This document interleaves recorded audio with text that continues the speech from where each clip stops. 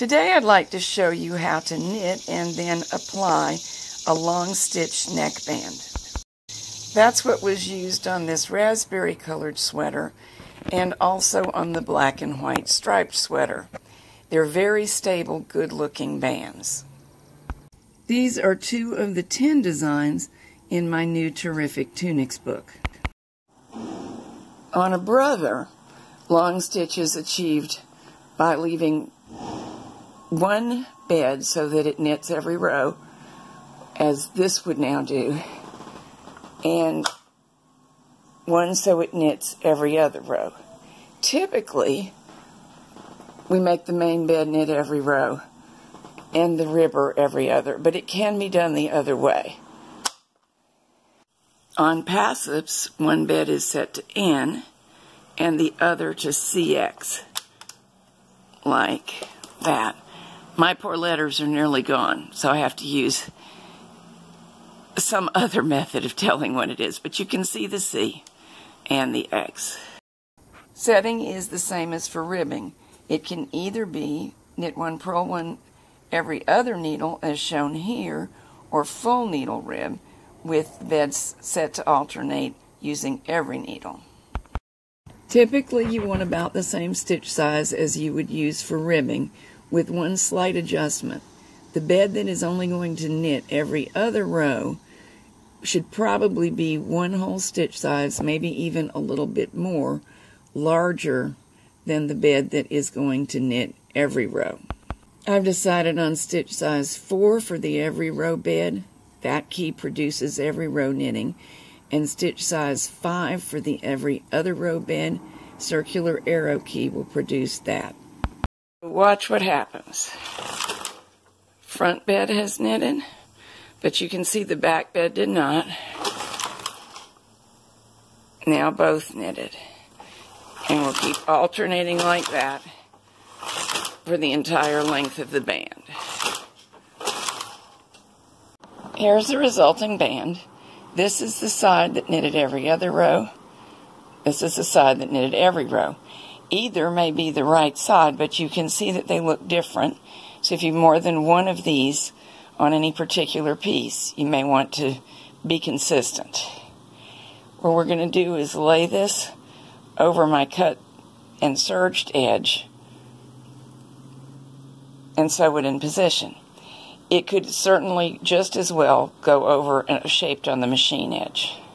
This may be sewn on either by hand or machine.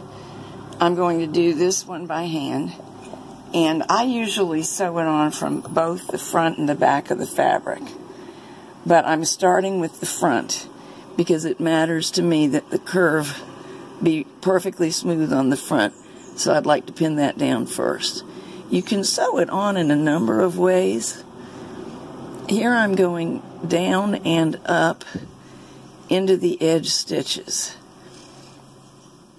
One thing I haven't mentioned yet is that you can make this with both end stitches on either bed. The look will be slightly different depending on which you choose, and I put both end stitches on the bed that was knitting every other row to get this effect.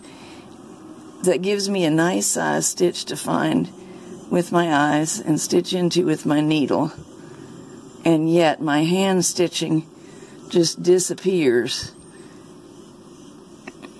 when the stitching is completed. You just can't see it. I'm using matching sewing thread. You could potentially use yarn, but I usually use thread. Now securing the inside because I don't want flipping out to occur. I'm going into the fabric, but not all the way. So this line of stitching should not show on the right side. And just whip stitching it. It's a matter of pinning it down. This isn't really what's holding the neckline to the garment. And I always tug back a little to make sure I haven't restricted the neck.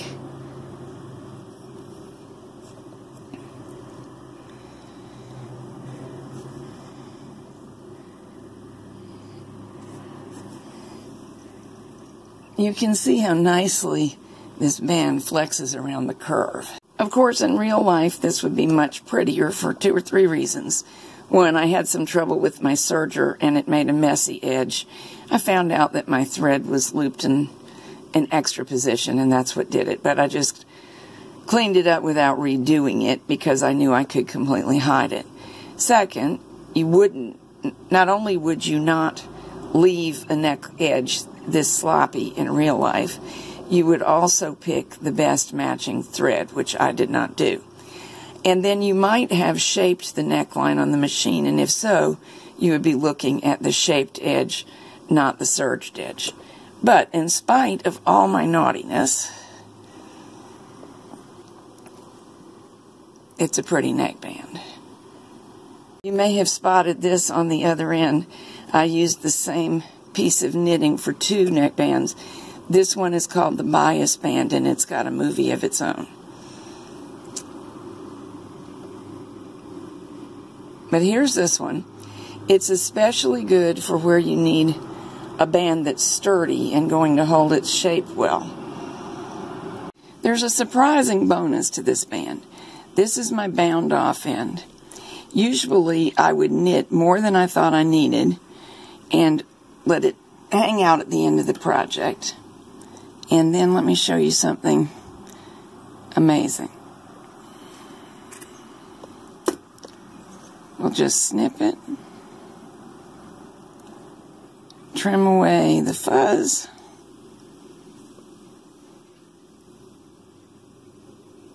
that should be woven in, but we have an non-raveling,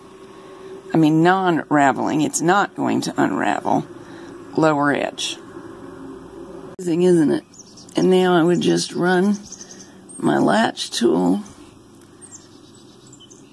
through the loops at the end,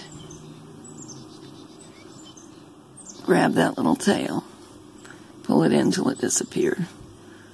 1 or 2 more little fuzzies came off. This has to do with the construction of the stitches. You want to see it again?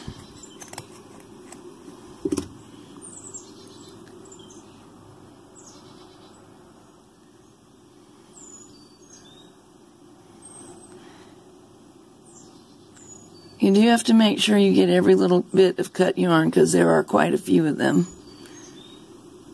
But after they're gone, it really stays where it belongs. Try to run a needle through the stitches so you can get a better look at them as I pull on them. See, they really are all closed loops, amazingly enough. And there's the yarn tail that we need to bury.